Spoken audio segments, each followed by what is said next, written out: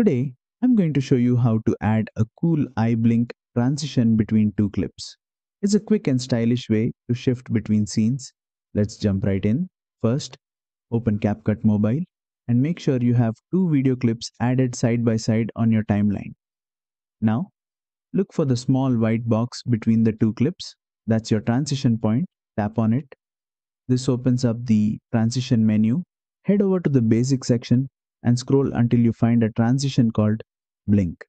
It's designed to simulate a quick eye blink effect, perfect for creative cuts. Once you tap on blink, you'll see a duration slider at the bottom. Adjust it to make the blink faster or slower, depending on the vibe you're going for. When you're happy with the speed, tap the check mark to apply it, and you're done. Now play it back, and you've got a sleek blink style transition between your two scenes. If this was helpful, be sure to like, share, and subscribe for more CapCut Mobile tutorials.